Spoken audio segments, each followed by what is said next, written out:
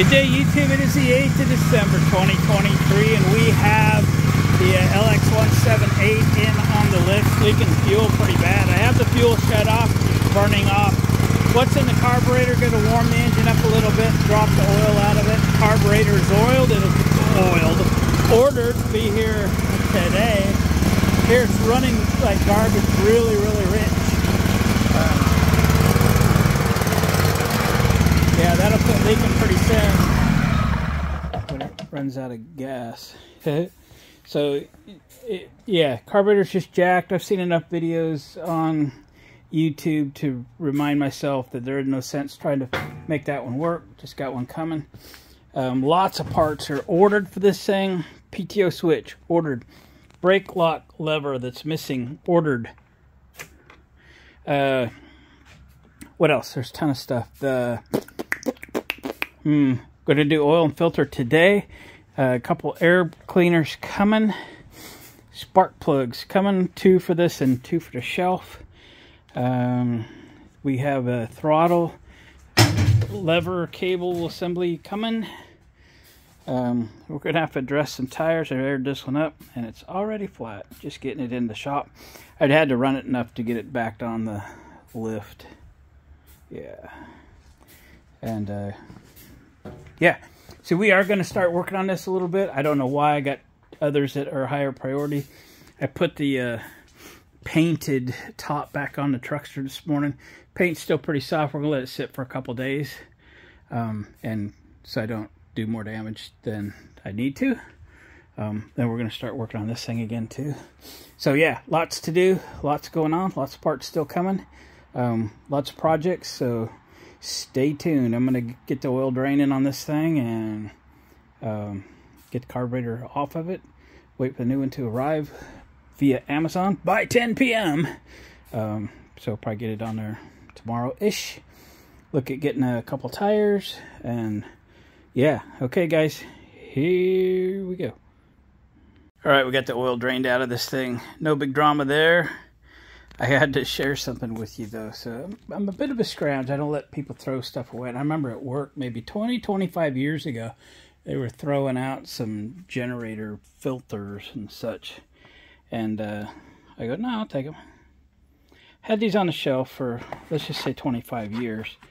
And yesterday, when I was ordering parts for this, right there, for this John Deere machine with the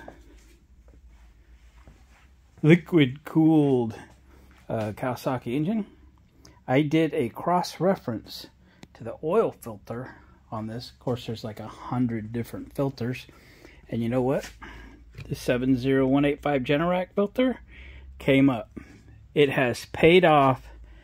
25 years I've stored these. I've got 2 of them. I've stored these filters. Today I get to use them. That's a win. All right, we got the oil all changed. I raised it up a little bit.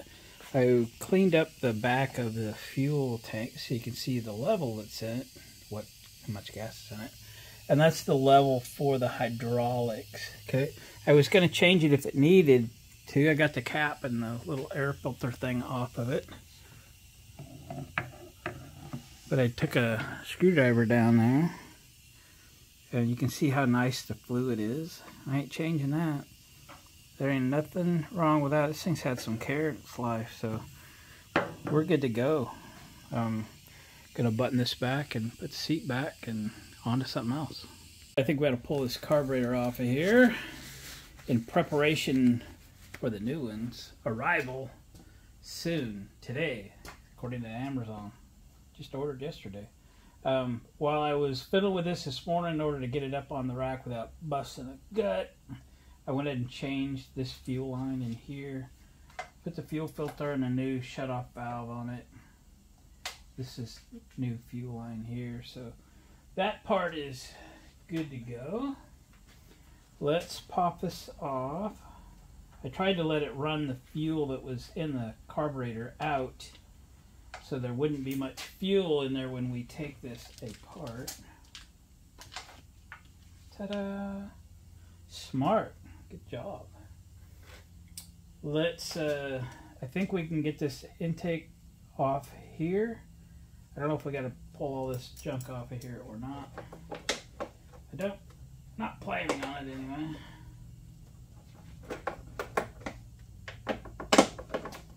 She's a 10mm. She's a 10mm.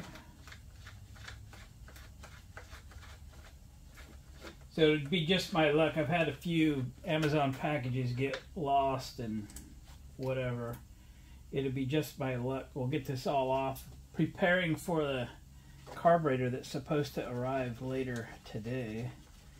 And it'll be lost in the mail or damaged in shipment or whatever. I had one of those this week, damaged in shipment. Yeah. New controller for my Lefse grill. I ordered it like weeks ago. We're gonna need it like in a week. Supposedly it'll be here Monday. Alright, breather hose. Disconnected.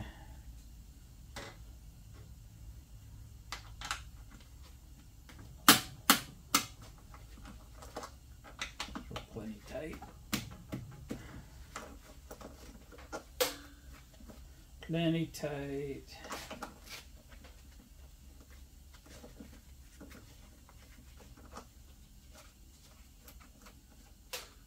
Alright, let me pull some of this off for a minute. I'm going to take the throttle cable off because we got a new one of those coming anyway. Might as well get it out of here. I'm going to take this off in order to get the linkages off. Throttle linkage here. There's got to be choke linkage in there somewhere. We'll figure it out. Been doing this a long time. Alright, I thought I would bring you back. So getting the choke linkage off by taking off this plate was pretty easy. The throttle linkage, which is obviously attached to the governor arm, is a little more difficult and it's way back here. Rather than taking all this stuff off to get to it, all this air duct stuff, I'm pulling the studs on the carburetor so that I can move it around and get the linkage unhooked without damage. So let's just do the double nut routine. Get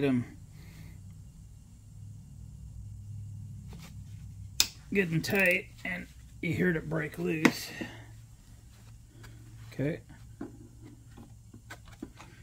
It might have a little Loctite on it from the factory, so we'll work it a little. Be careful with it. It's an aluminum, right? She's coming out. I really think that'll allow us to move the carburetor enough to get that throttle linkage off the governor arm and that itty bitty spring. Okay. I'm gonna get in here on my little stool. Yeah. Sure this will give me the access that I need. There's the bolt with a stud. And now, oh, the fuel line. I never took that off, did I?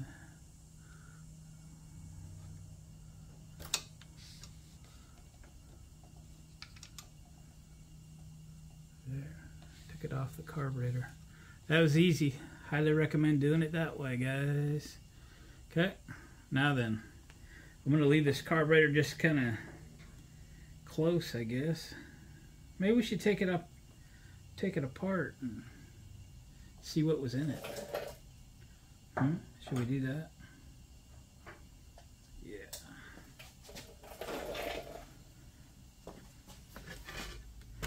So I've just left the linkage and the spring just kind of hang in there now. So I'm going to get the gasket surfaces cleaned up a little bit, and hopefully Amazon is true to their word and bring me my carburetor. Here we go. Oh, look at this. Amazon was true to their word. I had to take off for a few hours, another town, go sign some paperwork, and carburetor was on my porch when I got home. Here's the label on it. I don't know if it does you any good or not. It was just an Amazon search for a carburetor for the LX178. It was about 22 bucks, and it came with some clamps and filter and a valve and gaskets and a little carburetor cleaning brush kit. So there it is. Let's put that baby on. It's you know, just the opposite way she came off. Alright, got that new carburetor all in. So guys, if you're doing something like this on one of these engines, you know, pull this plate. It's just 2 bolts. Be real careful with the linkage, okay? But it's easier to manipulate the choke linkage if you pull this off. You just got the governor spring right there. That's easy enough to deal with. And then pull these studs, okay? That way you can get the carburetor, you can drop it down, you can put it wherever you want it instead of having to pull it 3 inches all the way out front. And then putting it back together is no big deal. So it's fairly painless. Take something that others might deem complicated and simplify it. So we didn't have to take none of this air dam stuff off of it, or this damn air stuff off of it, however you want to say it. But anyway, this thing should be ready to fire in the hole. So what do you say we start it up? All right, open the door behind you. It's cold and dark outside now. It's getting kind of late. We ate dinner early, so I can work late tonight. Yeah, so this thing will have to pump up some fuel. I need to turn the gas valve on this time. Kind of forgot to do that last time. So I did not hook the throttle cable back up. I got a new one coming. That one's broken. And this is choke all the way that way. Okay. So here's choke.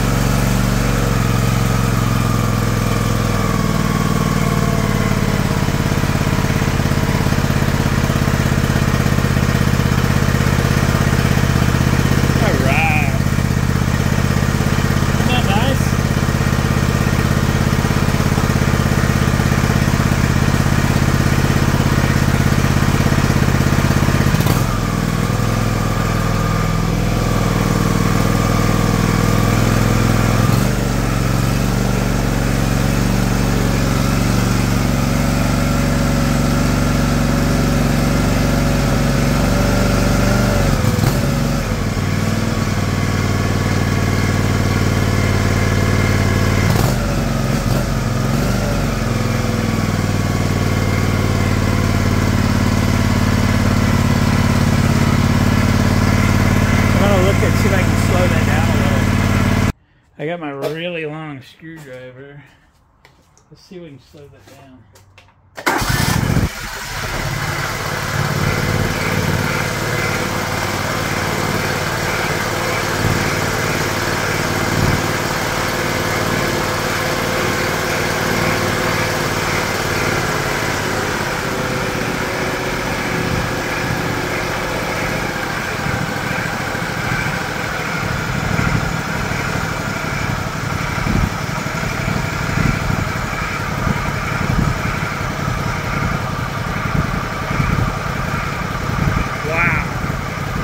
That's an impressive engine.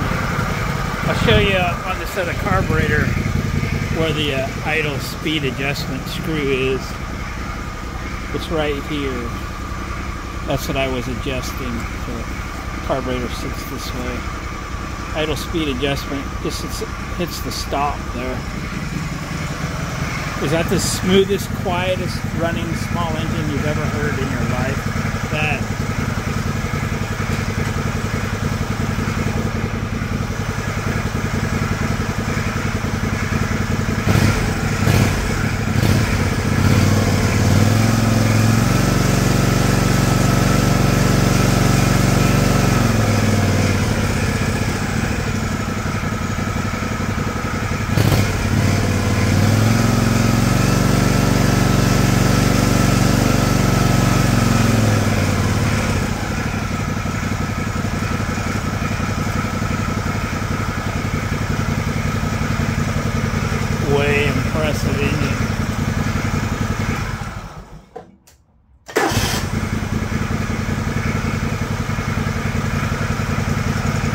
$2 carburetor, you cannot beat that.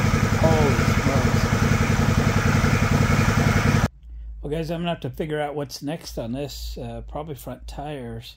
I don't have any ordered, but I might go out and look. I might have 1 or 2 new ones on the shelf. Not sure what I got. We'll check the size. We'll go check the stock, and we'll I got another yellow wheel out there with a used up tire that won't hold air, and then the left front on this one won't hold air. I might put new ones on those 2 wheels, seeing as how this one does hold air, and might become handy to have a spare one that holds air. Let's start this one more time. I gotta hear it run again.